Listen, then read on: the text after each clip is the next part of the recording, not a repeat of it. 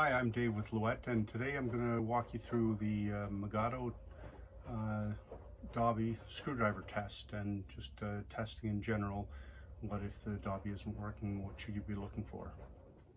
If you're using the web interface, the first thing to check is that you're connected to Louette Wi-Fi or your home Wi-Fi network.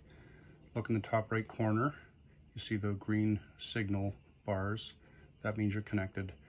Your Wi-Fi connection network would be listed here. In this case, it's Louette Wi-Fi.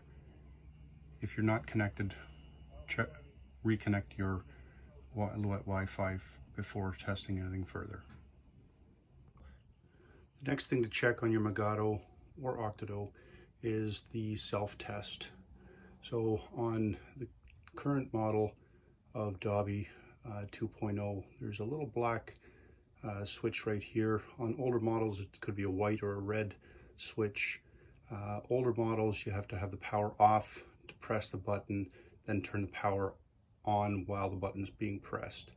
Current models, newer models, you see I have the Dobby on, the power is on, and you just press the button and the solenoids start firing in sequence 1 through 32 in this case.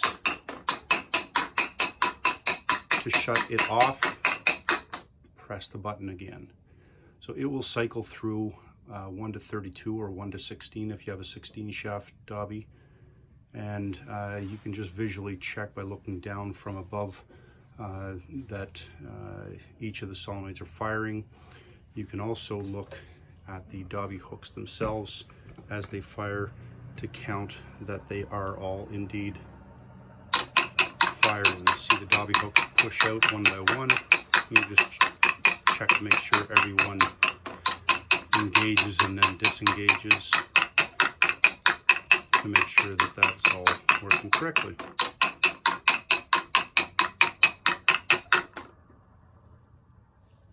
So that's the screwdriver test and various testing for the Louette Dobby. Most of this can be applied to either the Dobby 2.0 or the Dobby. Obviously the software piece with the web interface is not relevant to the Dobby 1. The Dobby 1 uses a magnet instead of the switch block. Make sure you do not use a magnet with the Dobby 2.0. That will could ruin the switches or cause issues with the circuit board. From here, if you still are having issues, do check your software, Fiberworks, ProWeave, or whatever software you're using. That's likely the connection issue. Keep in mind, you do need a serial to USB converter that is supplied with the Dobby, with Louette's Dobby. On a flash drive, this is downloadable as well. Most modern computers are auto loading and installing that driver, and then the second driver, of course, is the driver for your software.